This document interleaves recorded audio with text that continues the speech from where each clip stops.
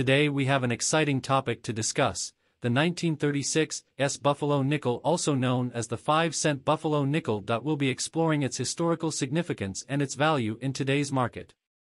The 1936 Buffalo nickel holds a special place in the hearts of coin collectors due to its rarity and unique design. Minted in San Francisco during the Great Depression, this coin features the iconic image of a Native American on the obverse and a majestic buffalo on the reverse. But what makes this coin so special is its limited mintage. Only 5,632,000 of these nickels were produced in 1936 at the San Francisco Mint. Compared to other Buffalo nickel dates, this makes the 1936 quite scarce. And when it comes to determining the value of a coin, scarcity plays a significant role. Over the years, the value of the 1936 Buffalo nickel has seen fluctuations, influenced by factors such as collector demand, condition, and market trends. However, recent auctions at Heritage Auctions have shed light on its current value. At a recent Heritage Auctions event, a 1936 Buffalo nickel in excellent condition was up for bidding.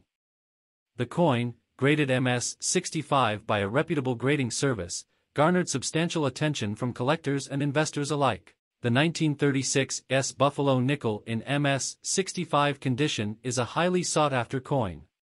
Its rarity combined with its outstanding preservation makes it an appealing addition to any serious collection. As a result, the bidding for this particular coin reached impressive heights.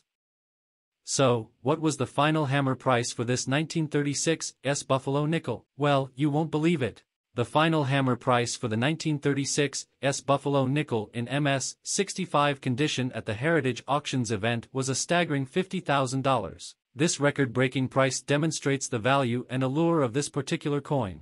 The 1936 Buffalo nickel continues to command attention and appreciation from collectors around the world. However, it's essential to note that not all 1936 Buffalo nickels are valued equally. Condition is a crucial factor in determining the value of any coin.